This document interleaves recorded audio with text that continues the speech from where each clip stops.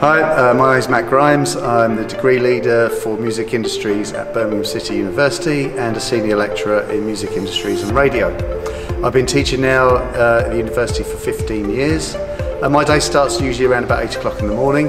Come into my office, catch up with emails, speak to colleagues and prepare for the day's teaching ahead. Teaching starts around between 9 and 10 o'clock in the morning. There can be 3 to 4 hour lectures. I then break for lunch, catch up with some more emails that have accumulated over the morning, and then go back to teaching again in the afternoon. At the end of the day, I also make some time for students to be able to come and speak to me about the work they're producing, or if they have any questions they need answering about their course or their programme. So managing a team also of 3 other members of staff on the music industries programme here at the School of Media. So it's a mixture of teaching, face-to-face teaching, some administrative tasks as well, and speaking with students on a one-to-one basis about their work.